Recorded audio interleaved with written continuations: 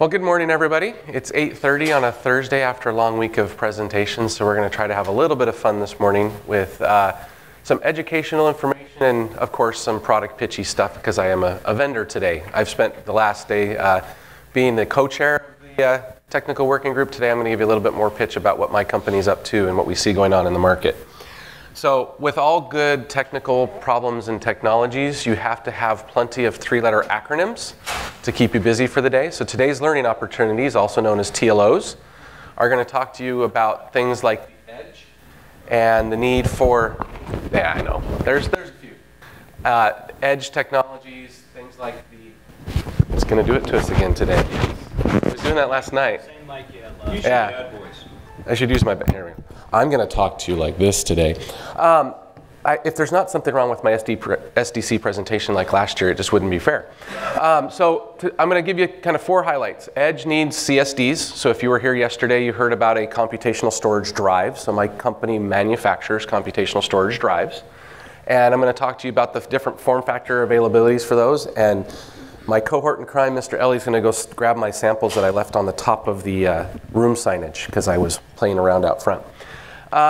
And then I'm going to give you a little bit about how we put our architecture together for this CSD, and it uses a PCSS, or a Programmable Computational Storage Service. Again, that's a 4-letter to go with our 3 letters because 3 wasn't enough for us. And I'll give you some examples of how we use them for artificial intelligence and machine learning, and show you some example workloads that we've already demonstrated for both customers and technical events. And then I'll give you a little bit of Hadoop and database examples of what we're doing. So the idea here today is to talk about computational storage deployments and how we've deployed them, how they would work if you would like to deploy them yourselves, things like that. So it was brought up yesterday that we all have a lot of data, and we all know that we need to do a lot with that data. And a lot of the times people don't want to hear me tell you why I think you need my technology, because if I tell you why I need my technology, then I'm trying to sell you my Kool-Aid.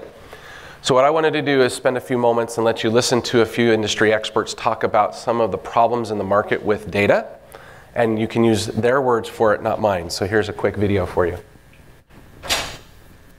Going to be adequate anymore to support the emerging Internet of Things. Oh, cool. I'm telling you, I'm going to have one of those days. PowerPoint crashed. There we go. Not going to be adequate anymore to support the emerging Internet of Things. Internet of Things is approaching us faster and faster. Things like your fridge, dishwasher, coffee maker will all have their own internet connections, and they will be able to gather data. 50 billion network devices. 50 billion devices connecting, driving traffic. It's not the devices so much, it's the amount of data that is just growing exponentially. At a certain point, the pipe cannot support any more data. One of the problems that has plagued cloud applications is the latency required to get data back and forth to the cloud. It just functionally wouldn't work. There would not be enough bandwidth. The servers themselves would get overloaded. Burdening the network with more and more traffic. You really need to have a device that can process the information that's coming in real time. As these new use cases evolve, the autonomous car, the connected plane, you've got this need for speed and latency and locality of compute that's going to drive you to do some of these functions at the edge. When it comes to making important real-time decisions, edge computing significantly reduces the latency. Instead of us adapting to computers to have to learn their language, computers are becoming more and more intelligent in the sense that they adapt to us. It is estimated that 45% of created data will be handled at the edge. That means storage, processing, analytics, and decisioning. And that's going to drive a need for some new capabilities and new technologies.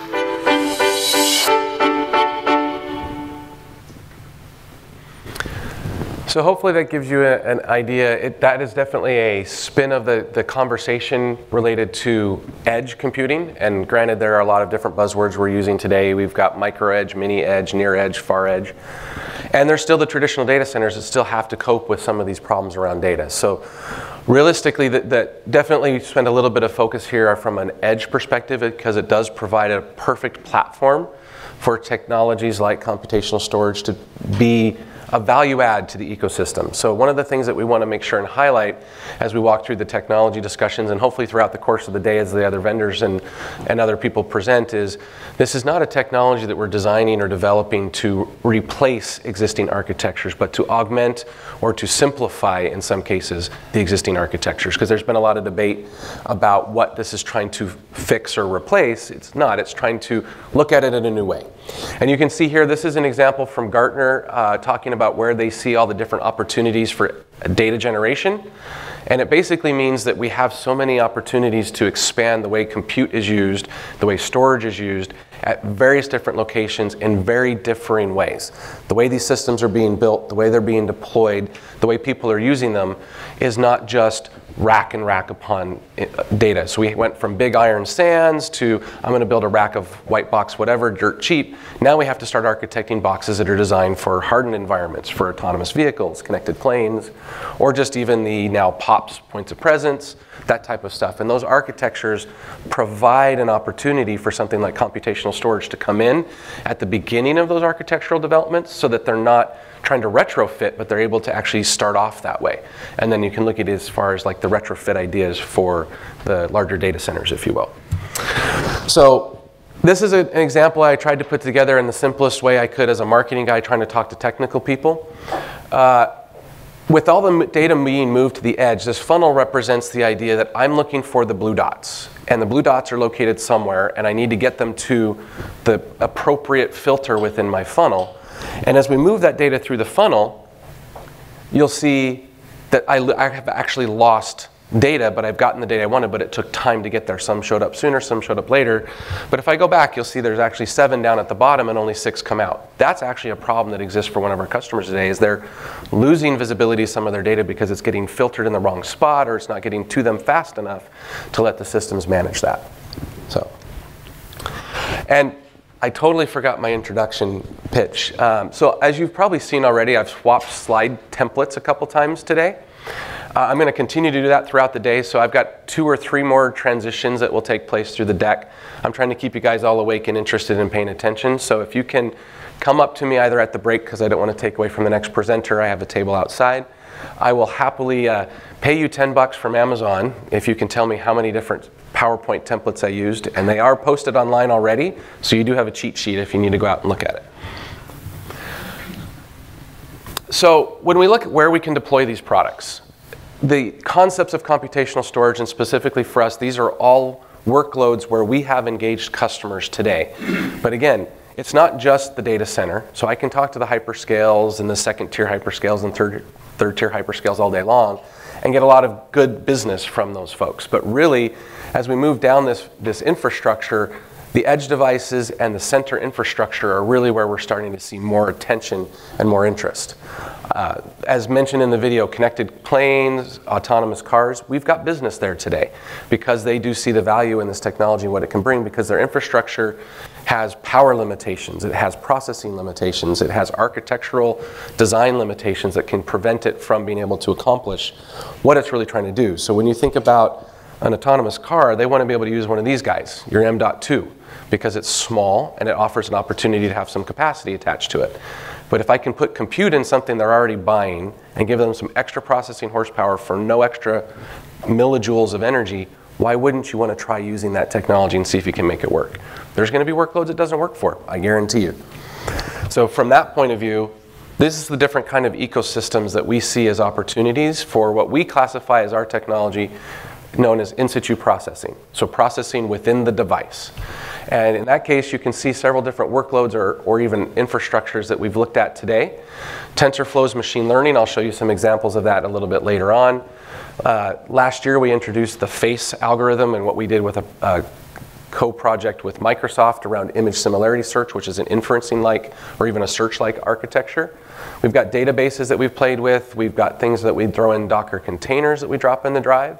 And you'll hear a little bit more about some other people's ideas on how the Linux subsystem inside a drive will be of value later today from one of our partners and co-sponsors of this event.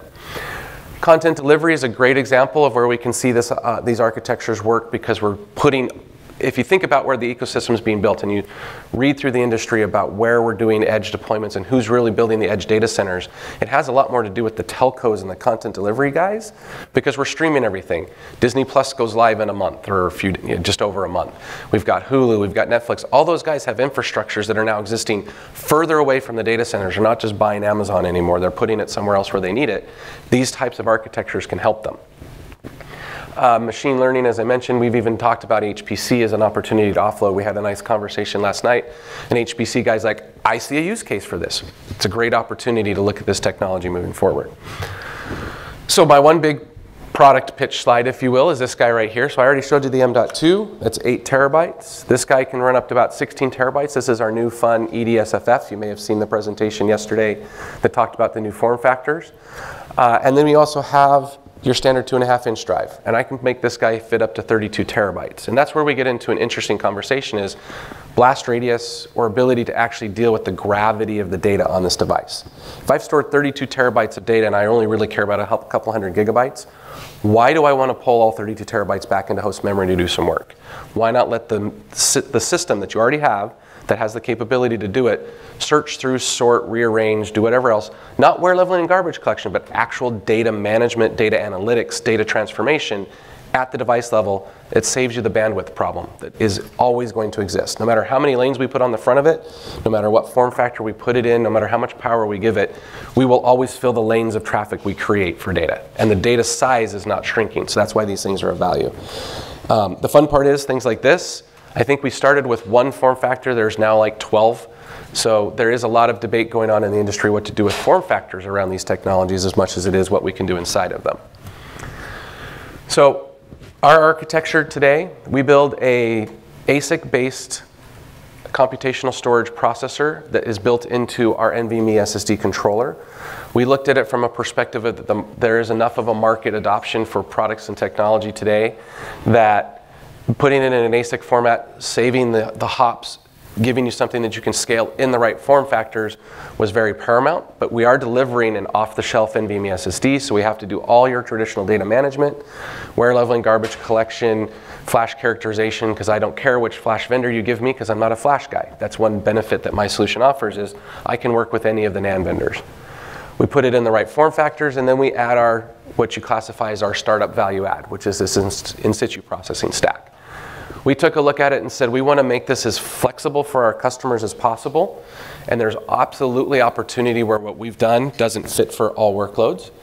But for the workloads and for the customers we've talked to, this is what they would like to see come about. So we've got a full drive Linux running, or an OS. So the application cores that we've installed in our ASIC or built into our ASIC let us run an OS. Does it have to be Linux? No, I've talked to folks about FreeBSD. We had fun as an experiment in the lab. We actually got Windows running inside the drive. Why you do that, I don't know, but it works. We can offer the virtualization concepts by letting you drop containers in the solution. This, again, is a flexibility play. It gives you the opportunity to be more flexible or easier to deploy your solution. And then it's built off, in this case, an ARM quad-core, as I mentioned, a partner of ours. And we've even got the ability to throw hardware acceleration in it. So this first solution gives you quite the opportunity to look at these devices as basically a Linux subsystem within your particular platform.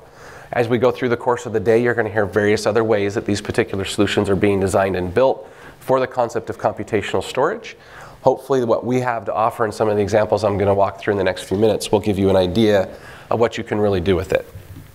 So as we look at it from more of a realistic implementation perspective, we've taken some of the resources from a CPU, we've stuck them in the design, and then we've built a solution stack around it to support you. And I'm going to keep reiterating a couple of key points because I want to make sure that they come across correctly for at least our type of implementation of computational storage. It's an off-the-shelf NVMe drive. It will do, look, act, and treat your data as any other NVMe solution will today.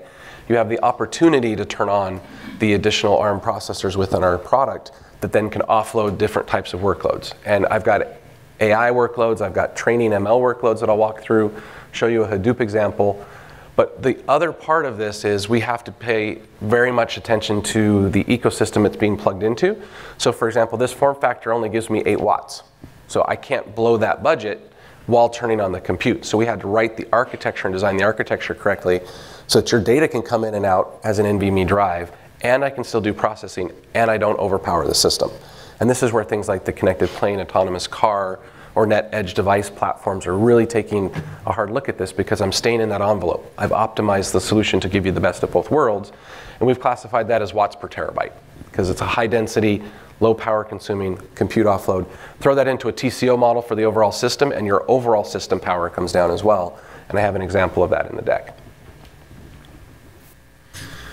So when we looked at it, we said, here's your traditional SSD. You've got a media controller, you've got some DRAM, and you've got some NAND. And there were some companies back in 2012, 2013 that took this off-the-shelf design and actually implemented a version of what we're now calling computational storage. The trick that they had that ran into as a problem, if you will, is that singular media controller has to do too much. They don't have enough processing power to do true compute offload and manage the device. So we said, well, if we're going to do this right, we're going to add into the solution a secondary application core dedicated to compute offload. And that's where these ARM quad cores come in. We load the OS. And then the next part of it is, well, if I want my customers to be able to use this, I can't add another interface. I can't create another path, because it needs to be able to plug in and work and be able to be operating from that perspective. So we're able to take the application, or a version of, or a partial of, depending on the level of complication and engagement with the customer, and migrate the application to actually execute user code inside the device. So I'm not modifying the code, I'm taking an instance of it, dropping it in, and doing it in parallel across multiple drives. That way you get this concept of parallel and distributed computing with very little effort. Today, the way that we're doing it, it is a custom library and a custom API. That's one reason why we joined up with SNIA and created this computational storage working group along with about 40 other companies, because we realized that the way we're doing it is a little bit of kind of new and innovative, but I can't make everybody adopt just my way of doing it, because there's other people in the room that are doing it differently as well. But we all agree if we make at least the discovery and the way to plug it in and see what it can do common, then it'll work better for everybody. And since I already had DRAM in the device, I can share that DRAM between managing the drive, ware leveling, garbage collection, data placement, and data manipulation in the way of transformation or any of the workloads that I'm about to walk through. So with that, I wanted to get into a couple actual architectural designs, because you got to do a little bit of a mix and match of product pitch and technology and then actual execution of it. So this first example is where we took the concept of using our on-drive Linux. We loaded Keras APIs into it that now run a TensorFlow application known as MobileNet v2. Now this MobileNet application is an object identification or object recognition application. The little video is a GIF file, so I didn't bomb poor Brooke and the SNIA team with a large file, so that's why it's a little jumpy from that perspective. But as you can see, this application is taking those particular objects, it's identifying them and telling you what they are, and giving you the 4 closest representations of it. Now the trick to understand is, I have not modified that application. That is simply the application executing real time in my device, where the USB camera is passing information through the CPU to my SSD. I'm running the code, and I'm replying back to the host with the answer. This can be done at scale, where we've done examples of where we plugged multiple cameras into a system. Each camera goes to an independent drive. They all run concurrently, and the host is sitting idle. The host is simply doing data pass-through. None of the actual execution of that MobileNet v2 is being done on the host resources. So this is an example where you can use it. In this case, it could be surveillance, or it could be some other form of useful machine learning type of workload from TensorFlow. So another example is when we get into the conversation around neural networks and weightless neural networks versus convolutional neural networks. Last year with our example with Microsoft, it was a convolutional neural network. Weightless neural networks are starting to gain traction, but some of the problems we're running into when you look at these, for example, this particular academic study, it's this concept of federated learning or distributed learning. Google brought it up in 2017. There's been a lot of papers on it. They tried doing it using cell phones for purposes of image capture and stuff like that with the Android platform, but it needs to be able to be migrated into more realizable and useful technology as well. And so we took an effort and said, well, we need to look at it from a different point of view, and do parallel and distributed training can be done in our drive. We can do training in our drive. Because it's a federated or transfer learning process, we're taking advantage of technology that others have deployed and implemented, and being able to make the world, quote unquote, better, faster, stronger again, you're not buying extra hardware. You're simply using a device that has this resource available. So I'm not adding to a system. I'm just using existing platforms with a new piece of technology that you'd buy anyway, because you need the storage, and making it do something a little different. So this is going to be a quick kind of tutorial, if you will, of a walkthrough of how federated learning works and why it's valuable to the industry from that perspective. So I've got two systems here. On the left side is your traditional machine learning training algorithm path, and on the right side is how you do it with our technology or a computational storage solution. So the first thing you always have to do, and this is always going to be the case, is you got to put data in the drives. Data you're going to store in this case, storing pictures, storing whatever you want. For example, the object tracking that was done in the GIF on the previous slide. So that we don't change. You need the storage to work. It has to be common storage, hence off-the-shelf NVMe. But then it starts to get interesting when you get into the next step, because what we then do is we migrate a copy of the existing training model into each one of our compute resources on our drives. Now, each of these drives have independent data being stored on them. They're not identical copies. It looks like I'm replicating the same image, but it's storing massive amounts of data in parallel across different devices. So now each of these training models are going to start doing some work. And when you do the training inside the device, each of those products, or each of those drives, are doing real-time training, while on the other side, you're re-migrating all that data back into the host resources and using the host to do that model training. So this is your traditional versus your opportunity to save a lot of bandwidth and host power and host resources. The trick that then becomes is as you start to evaluate and update that training model, you'll see that on the left-hand side, I've got a model that the host CPU has managed through all of that data. On the right side, I've got a slightly different variation of that model because each of the individual devices have done a sparse model update. They've transferred that sparse model up to the main update, and it's created an even stronger model because I've distributed it across so much more resources, and I've done it on a more localized set of data. And since that data set is smaller, the model's being trained on, it's actually more efficient. The trick was to be able to get it back up to the host and recombine it, if you will, into something in the way of a new or innovative workload. And that's kind of what's been going on with this particular focus. So then what you do next is, on the left, you have to continually repeat these steps. Train the data, load a whole bunch of information, evaluate the data, create a new model. And you're doing that by migrating data back and forth, as I was showing with my fancy green arrows. On the right side, I've simply migrated that new model down, and I'm going to reiterate again, but I'm going to continue to be a level of model value to the customer or to the person using this workload because I'm creating a more distributed and useful example of this training. And it saves host resources to go off and do what it needs to do in the way of gathering new data to put into those devices, because you're constantly updating the storage with new information to create the need for an updated or new model. So it gives you the ability to walk through this path over and over again where I'm always going to consume the data, but I don't always have to return the data. I can return the value of the data in the way of this, in this case, a training model. So I'm doing useful work on the data. The data has never actually left my device, but yet the value of that data has been presented back. And that's really where this concept of computational storage starts to gain even more net value, if you will, to the market.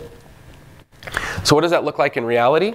So this is an example of a database that was run, and it is a somewhat small database, but the concept here is I want to get to the most efficient level possible. And this particular training algorithm shows that after only doing 4 iterations with the federated model, I've reached a 94% accuracy of the data. So you can see that it asymptotically gets up to 98% over a very long period of time in the existing model, but by doing it in a federated fashion, it only took 4 iterations within the device to get to the same level of model training that it took an entire ecosystem of GPUs and other things they were using for machine learning.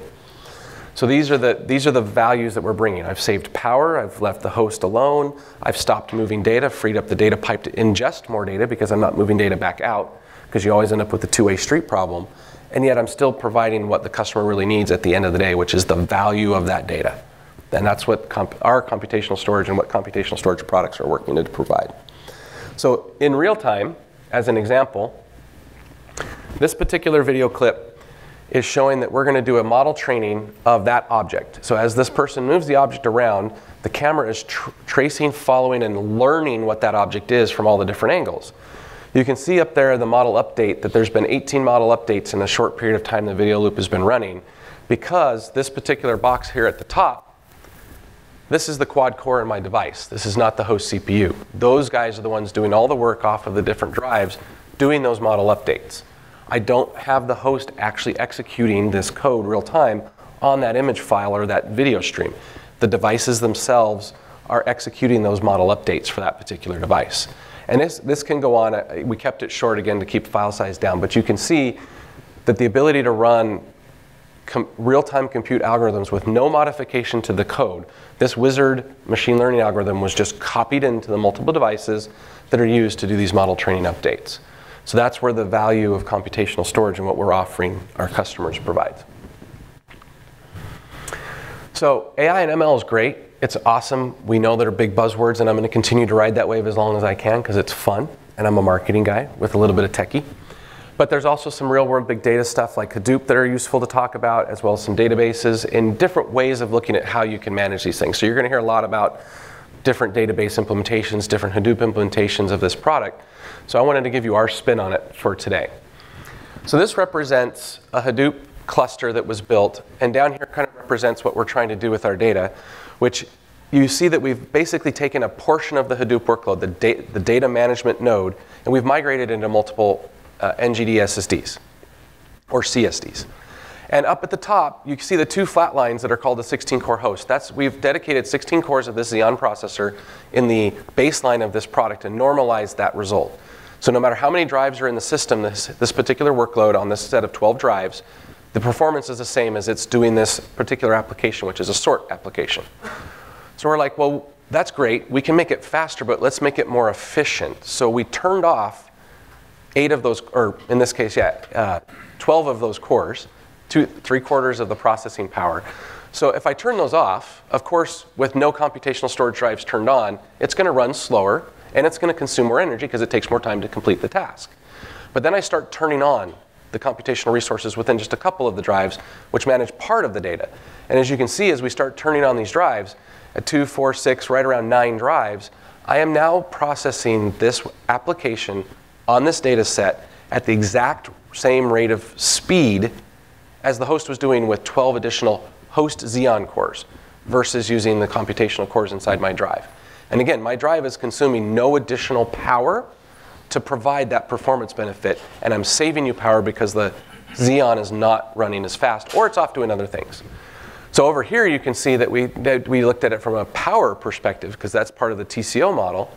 And you can see, again, as I start to turn on the drives, my crossover point on power savings is actually before I reach a performance benefit. But then as I get significantly more power consumption savings, I've also gained 40% in execution at just 12 drives. And I'd challenge anybody to tell me someone that does a Hadoop workload with only 12 drives. Now, will that asymptote off? Absolutely. It's not going to constantly be a forever better improvement. But the simple fact that at 12 drives or half a server, I can provide you execution 40% faster on a given workload, that provides value to what this technology and what our products do for our customers.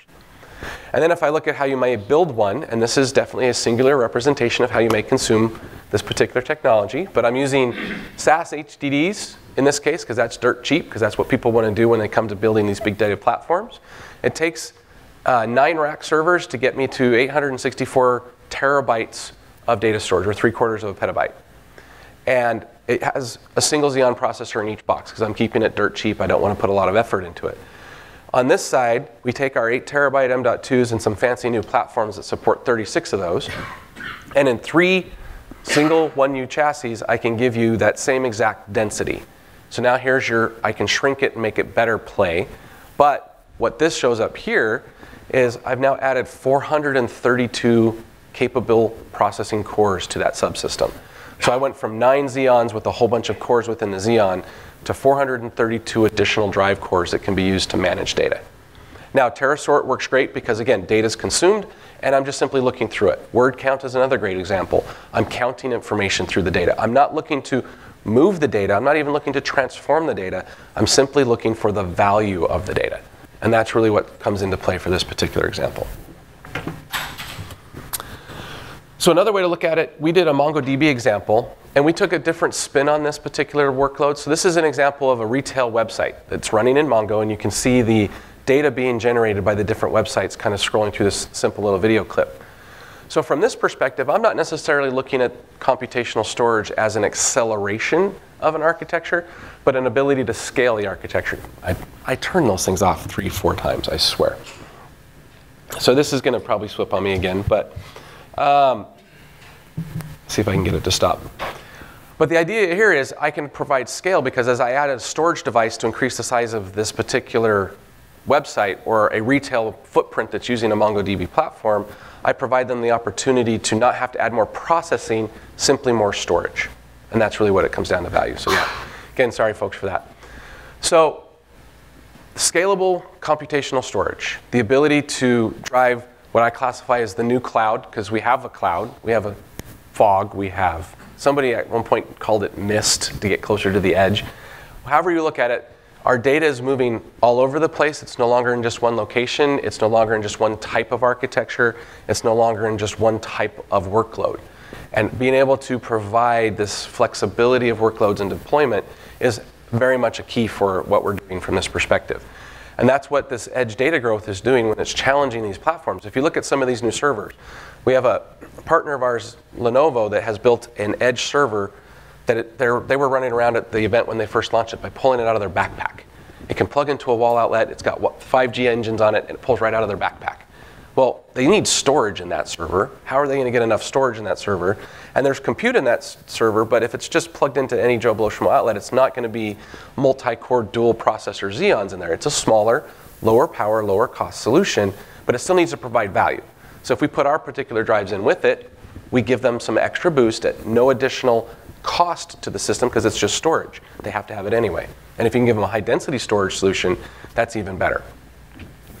And then as I've tried to illustrate this concept of in situ processing, or our version of computational storage, it has a wide range of opportunities to engage with our customers. You can SSH right into our drive if you want to have that capability and treat each drive as a Linux microserver.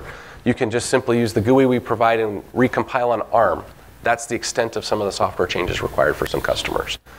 Our particular workload example that we did last year, I didn't want to reuse the same slide 2 years in a row, showed that we could save about 500 times the load effort for the algorithm that Microsoft was using for their AI workload. Because they're not loading all the images, they're not loading all the data into the host memory, and they're not loading memory, processing on it, flushing it, and reloading. They're simply getting the value of the data out of the storage devices at scale. So I'm running a little bit ahead of schedule because I talk way too fast when I get excited about my technology. So I've got a few minutes for some questions in the room. If people have any thoughts, I see some curiousness on some people's faces, so please feel free to ask a question. I can go back over anything, or I'll let you free for a few extra minutes. How does that communication scheme work between your onboard Linux and the host? So for our particular implementation of this, if I go back to my fancy little drawing here, we use, in this case, a tunnel over the NVMe bus. So we actually embed TCP packets within the NVMe transfers to move the compute resources over. So I've heard people say that TCP can be a little slow or a little odd as a choice, but it's a tried and true way that exists within Linux as a platform. Again, we're reusing things that are already known, not trying to reinvent the wheel. So yes, thank you for the question. Yes, sir. You talked on a previous slide about your 16-core system versus 4 cores. You talked about power on that. And what you used as a reference was you have to have the storage there anyway. Mm-hmm. Did you compare that against storage that did not have the additional processing power for the computational services? So the question he was asking is, in this example here, this particular case, we did compare both with our drives on and off, which would be simple. I don't just turn my computational resources on. He asked, did we also do a comparison of using non-NGD or just traditional drives? We did do that as well. It shows a similar type of performance challenge, but I wanted to just, we didn't put that particular data in this slide, but we have done that work. If you're interested in knowing more about that, I can certainly provide it. This was our drives on and our drives off for this particular representation for sure. Yes, sir. You talked about the architecture having a processor with hardware acceleration. For the examples that you showed there, was it largely just using the RISC of the CPU, or did you actually offload something to the hardware acceleration engine also? So right now, as far as the products we provided, we do have a hardware acceleration engine inside the CPUs. We have not actually had to turn it on yet. We're actually working right now with a customer to turn on that hardware acceleration to further advance some of the AI workloads that we're using. Because we do have workloads today that we've tested, the customer asked us to look at, that are not optimized yet. And so we're actually slow the system down. I'll admit that we can be slower in some workloads. So we are in the process of turning that on. And there's a lot of opportunity because it's a very open-ended engine from a perspective of what we can do. But it's part of that ARM subsystem that we've embedded inside the drive. How are you balancing the power of the 8 blocks between the DRAM and the ARM? So the question, I should have repeated the last one, so I apologize. So the question is, how do we balance the power between the overall subsystem of this? So when you look at my particular solution as an NVMe off-the-shelf drive, I'm not quoting a million IOPS. I'm not quoting 3 GB writes. I'm not the fastest drive on the planet because I don't need to be. So we've challenged and taken an effort looking at it as a random read, heavy read-centric like device, which is what everybody's calling a read-intensive drive. There's overhead in those devices if you build the rest of the ASIC correctly. So we did an ASIC from the ground up. We're on 14 nanometer process technology, which gives us a bunch of power savings. And then the workloads, we've optimized the writes that we're not conflicting over that particular 8 watt limit for the M.2. And then when you get into the EDSFF and U.2, they have a much larger envelope. So the most challenging one we have is definitely the M.2. And you'll see that in the raw performance numbers. But again, as I've shown, raw performance versus compute, I don't have an issue with the speeds of the drive when you're using it in a computational example.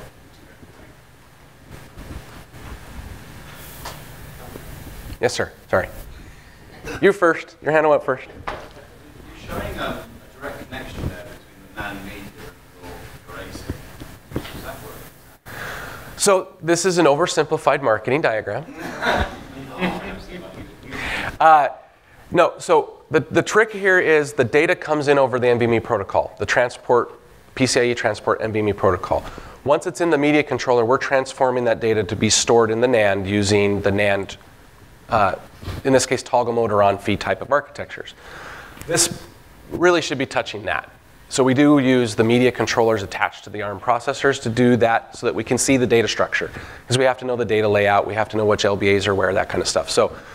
But the trick is I'm not using anything in the way of a storage protocol. I'm simply creating a bus between the application core and the media cores to do that management, which is still significantly faster than using the NVMe protocol overhead. So your ASIC is getting the media controller to push it into shared DRAM and then you're accessing it? Basically, yes. There's a couple of additional internal buses that reroute where the application cores talk to the media, but the trick is in our case, we did not put the application processor in line, blocking the NVMe so that we don't create a contention between writing data and managing data. Yes, sir. So, does your host API scope support getting data from a different CSD into the application processor on another one? So the question came from my friend who loves peer-to-peer, asking if I support peer-to-peer. You're on a CMB. Yeah, we're a CMB. So this first version of the product is not designed for that particular workload. It is fairly new. Host memory, right? Yes. The API can say, screw peer-to-peer, but if I want to get input data from a couple of my drives and bring it to one of the ARM cores, you can do that through host memory.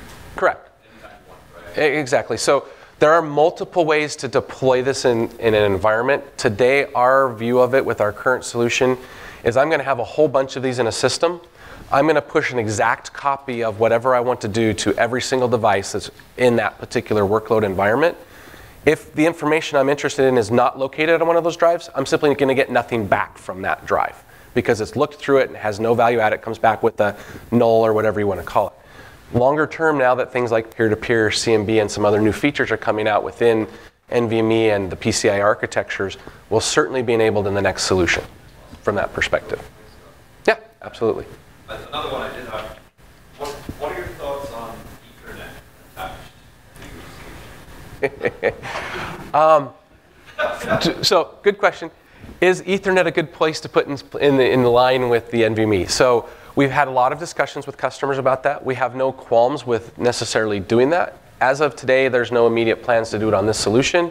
There's always the dongle or the attach point from certain other vendors in the networking space that can provide that solution for us. So there's opportunity to do that, but it also creates a lot of challenges that a lot of people may or may not know about around drive management and things like that. So for today's products, we're going to stick with an NVMe solution. So yes, sir. You are going to ask a question. Yeah. No, you. SW. Sorry. So there's some implied data structure in there where you're processing video, which is sort of not necessarily blocks. What's the data structure that I'm not understanding? Is there a file system in there? So you're talking probably about this guy right here, right, for example? Any of those where you're... So this particular application is being used to capture and store information, and then in the host memory version, a non-computational version, you're streaming that video into the application. It's doing the data manipulation, identifying the object, and sending it out. And it's being shipped to a drive to be stored as the drive stores it. I'm copying that instance into our device. So all I'm doing is moving that ability, that exact application that already knows that file structure, already knows how that file system is working. It's attached to the device just a little closer. I'm not recreating that structure from that perspective. It can be file, it could be block, it's whatever that particular application and this API are expecting.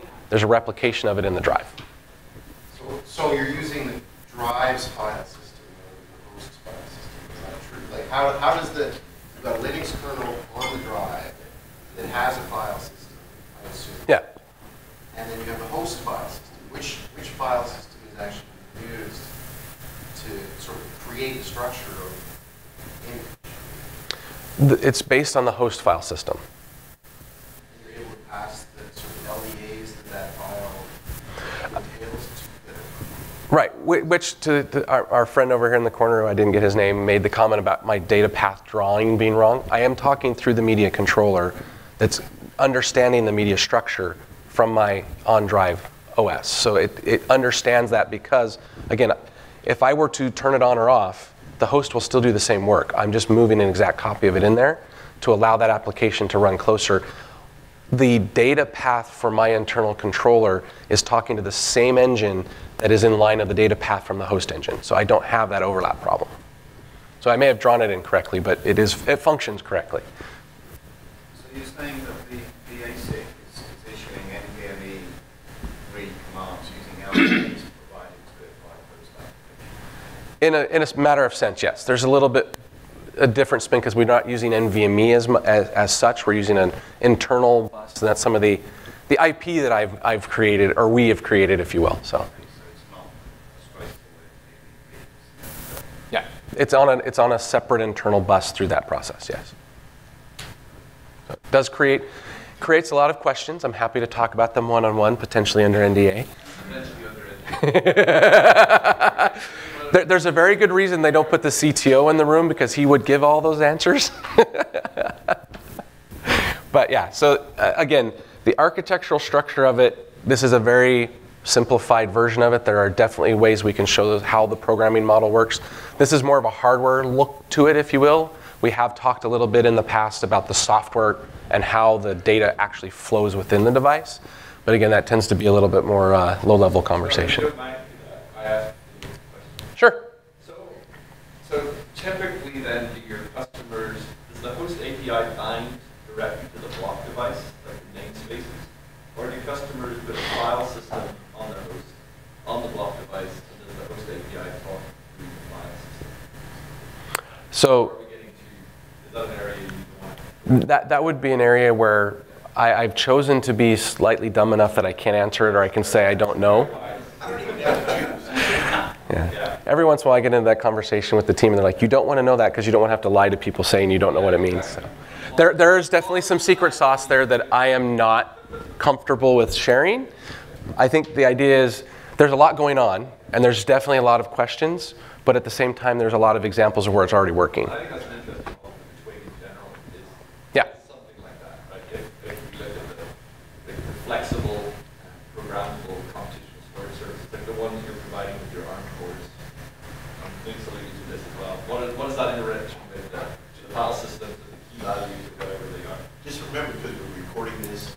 I know, they're not hearing him. Work very well, So Stephen, my friend in the TWG and also co-worker in the Computational Storage Products department, was discussing the concept of the file systems and how they work and aspects of what we need to do in the way of work within the Computational Storage TWG to make this more understandable for our customers. So there are aspects he was asking about how the interaction between the API and the file systems work that I was admitting that I don't know the answers to. So, and that is definitely some of the secret sauce and some of the patented stuff that they've done inside the company itself. So, cool. Yes, sir.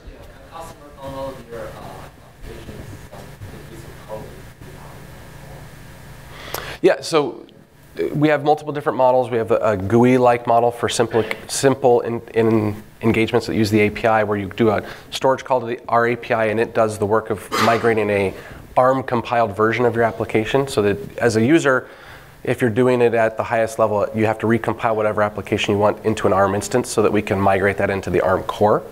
So if you're working on x86. Yes. So the host side will have to do the compile of the code into ARM to allow it to be migrated into the device. Beyond that, it's not changing the code or rewriting the code. It's simply recompiling for a different architecture. So, yes, sir. With the ARM core versus trying to do the application at host, are you saying that the ARM cores are more efficient, or just that that it's more efficient because it sits closer and you got a better bandwidth between media? So the question came out, is it using the ARM cores more efficient, or is it just because it's closer that it's creating a benefit to the customer? Is that a proper repeat? Okay.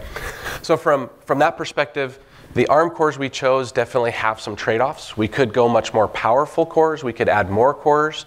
We chose for this particular case a quote-unquote less efficient as far as processing core, but a more power-efficient core, because we didn't want to engage that power offset. That's why I said earlier in the presentation, there are absolutely workloads where I slow things down today. Because it's closer, because I'm not requiring a storage call of actual media out of the device, at the size of our devices they are today and the speeds that we have within the flash, the cores we've chosen are efficient enough for 90% of what we've seen today in the market. So the idea is, if I have to pull media from here over NVMe more than 2 times to fill a host memory buffer so the host can process on it, I can probably provide you some sort of either acceleration or equal performance at lower power. Because the more you have to pull data out and put it into host memory, flush it and repeat and keep doing that iteration, the more efficient this subsystem becomes. Our goal is to limit the IOs coming out while you're allowing continued IOs to go in. And that's really where our focus is. So it's a storage-centric computational storage solution. As you can see in the server complex over there, we still show a GPU. Real-time data coming in, say for example, front-end LiDAR and cameras from an autonomous car, you're probably not going to use my solution for that. You'll have some other form of high-performance NVIDIA or something doing that, because that's true inline real-time, I can't hit something. But all of the rest of the surrounding data and all the other information that car has from an ecosystem perspective can easily be processed by this particular solution. Yes? So today, the drive presents itself as a block device. Do you see for the applications and the use cases going forward that it's more beneficial perhaps to be a file or an object device? Sure. So the question is, today it's a block storage NVMe device. Do we see value in potentially having it be file or object-oriented type of a solution? So for today, the size of the company, the efforts we put forward, it's going to stay as an NVMe device. As the ecosystem evolves and the needs for products in that space continue to evolve, we'll certainly look at adding those other variants of the product to our portfolio. But right now, it's strictly an NVMe block storage device. All right. If there aren't any other questions, we're at the actual end time, so I'm glad I left some time for some questions from you guys. Thank you very much for your time and attention, and appreciate it.